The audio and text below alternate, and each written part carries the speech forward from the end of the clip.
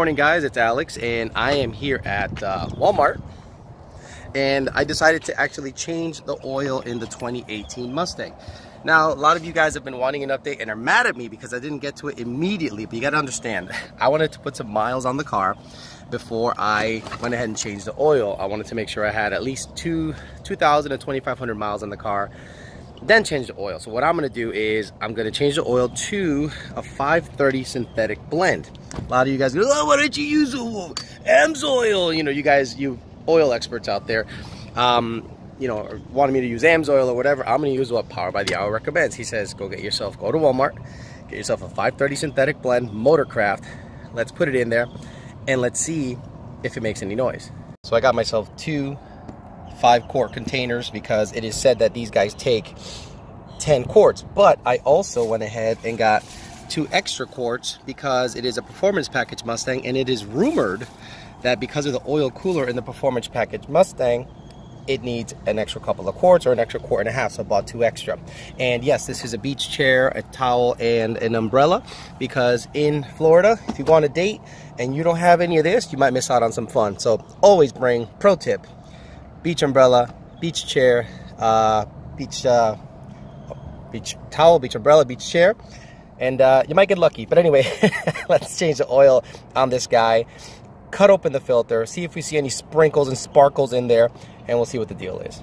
So a lot of the comments when I released the video about the engine tick are actually pretty interesting. A lot of people say it's junk, you know, I'm disappointed in Ford, as am I. Others are kind of interesting. They say, well, Alex, look, my 89 S10 makes the same tick, so it's not a big issue. Your 89 S10, you're comparing an dual overhead cam 12-to-1 compression motor to an 89 S10. So it's pretty obvious that a lot of the people that follow me are retarded.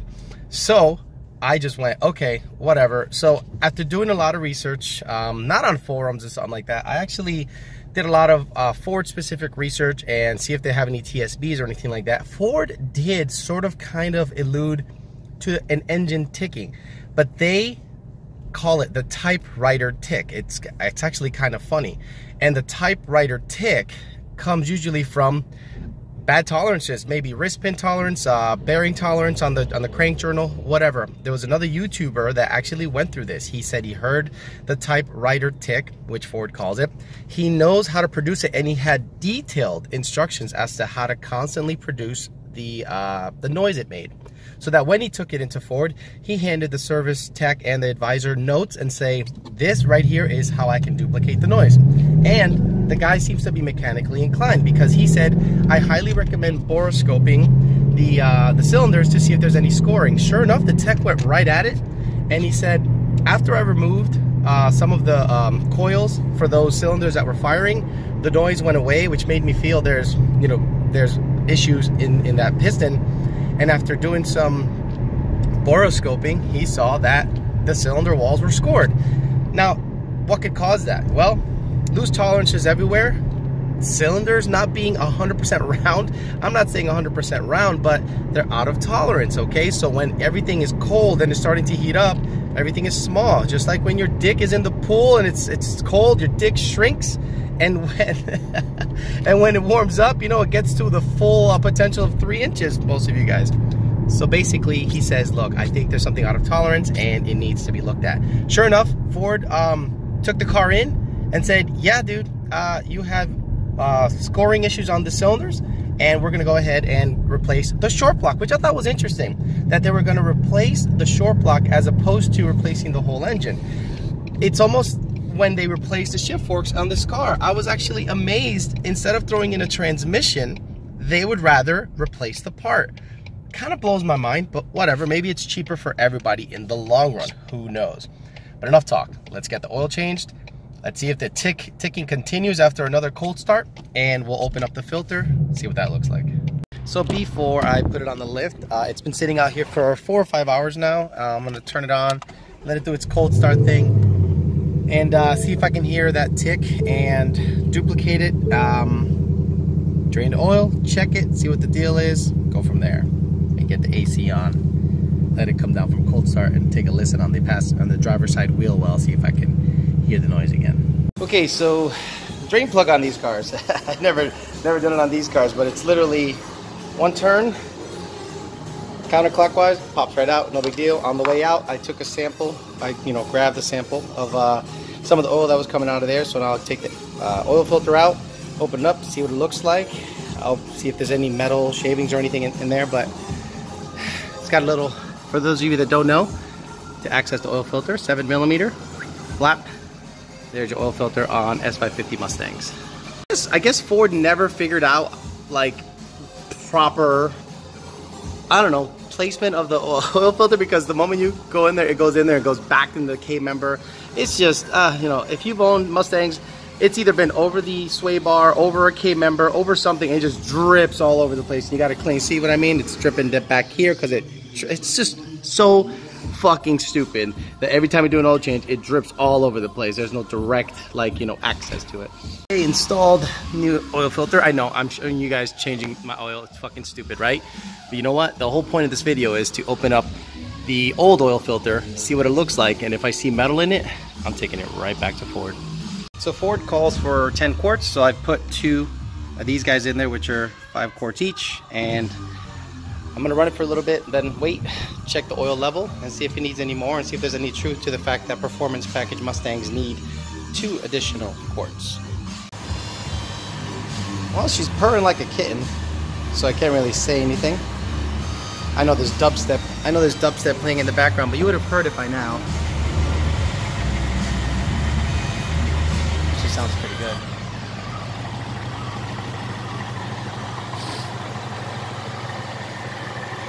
Alright, shut it off, check the oil level, see what it's at. By the way, the dipstick location in this car is beyond stupid. Let me see what the oil is. There's 10 quarts in there. Where's the hash mark? I don't know, it looks good to me. What the fuck? I don't fucking know, I can't tell shit. It's like the 3rd time I've wiped this thing. I can't tell what the hell it is. It goes past it, below it. Okay, so Jake just happened to have an oil filter cutting tool. So what I'm gonna do is, I'm gonna take this over to the transmission repair room, where there's a table designed to drain some oil, and cut it open, see what it looks like. I'll try to set up the camera in such a way that it makes sense, but the O-ring can stay. No, don't care about that. So let me back this guy off.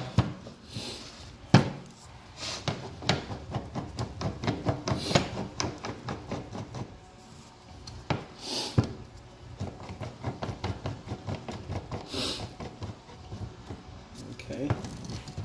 Oh, that's so cool. Tighten, spin.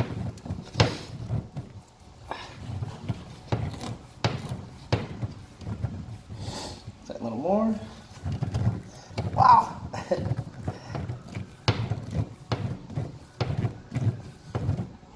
I need something with a grip. This little glove is not cutting it.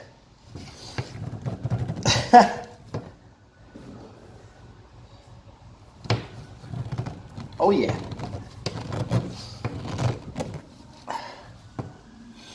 Actually, I should do it right under the lip. Yeah, there you go. That makes a lot more sense. Oh yeah. But it's not even. Well, fuck it. Keep doing what I was doing then.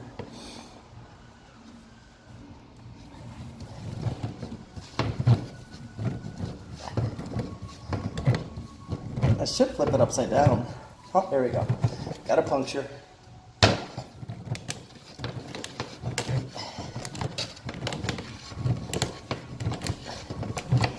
Snazzy tool.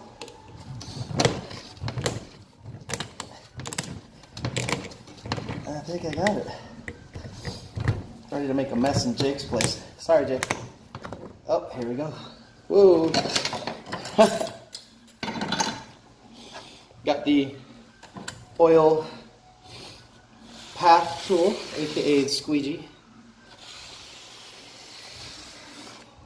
Perfect. All right, this is interesting because I've never done this.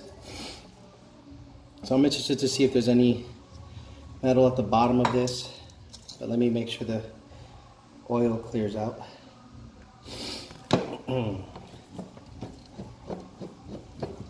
I see you guys checking out my guns and my sweet abs.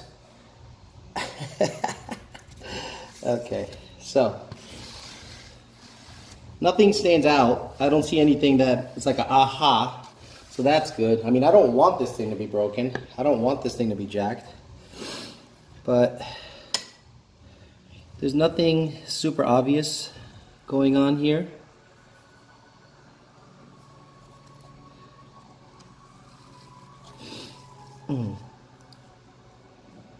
Yeah, no, there's nothing that stands out like chunks or something that looks like bedazzled bullshit, but preliminary reports say that the oil filter is okay, and that there aren't any indicators that there's actual metal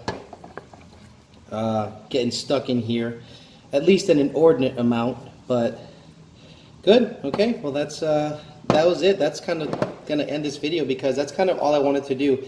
I wanted to tear apart the filter, change the oil, see how many quarts the car took, because there are rumors on the internet. Of course, the internet is wrong 100% of the time, that performance package Mustangs take 10 quarts. Come to find out, I'm sorry, that performance package Mustangs take 11 quarts. Come to find out, they just take 10 like every other car. I've checked 3 or 4 times. I bought 2 extra quarts just to make sure, but I don't see anything that indicates that the car needs 2 extra quarts. So I opened up the oil filter, changed the oil. So this is the update. You guys wanted the update? Well, this is the update.